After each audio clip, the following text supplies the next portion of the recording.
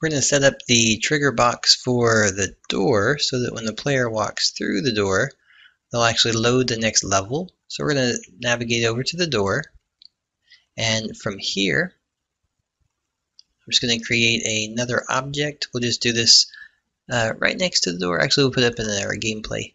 We'll just say create 3D object, and we're going to do a cube. Now the cube, let's see where it placed it for us. A little bit off in terms of position. So I'm going to go down to my door and copy the transform component. Go to the cube, paste the transform component. Looks like it's under a different hierarchy, so it's not going exactly where it should be going, but that's okay. We'll just move it over here to it. Once you navigate the object over here, we're going to do the object's trigger box is going to be this area of the door. Now remember, we don't want it to be in front of the door because then the player could just walk up to the door without actually triggering it. We're going to have it where it's behind the door like this. And then we'll go ahead and place a component rigid body on it.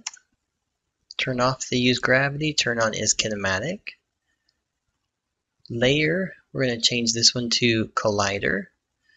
We're going to make sure the box collider is set to is trigger. We'll turn the mesh renderer off because we don't need to actually see it. We're going to go into our assets and we'll create a new C# script. We'll call this one level load. Once it gets compiled, when it gets done compiling, we want to add that to our cube, which will also relabel. There we go. So let's relabel the cube level loader or level load, add component, level load, double click on that one. This is going to be a on trigger enter. If the other name is equal to Ellen, then we're going to load a level, which means we need to be using the Unity engine scene management. And in the scene management, this allows us to use the scene manager. And we're going to do a load scene. The index, we'll just say, is going to be 1.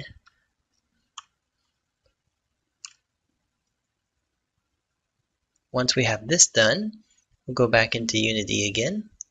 We're going to open up on the, once it gets done building, we'll open up the file, and in the build settings, we're going to get rid of the ones that are currently in there. We have our level 1 and our level 2. So we know our level 2, the index is 1, which we wrote in code for it. So now we have the setup complete. That means we should be able to push play. We'll navigate our character over to it.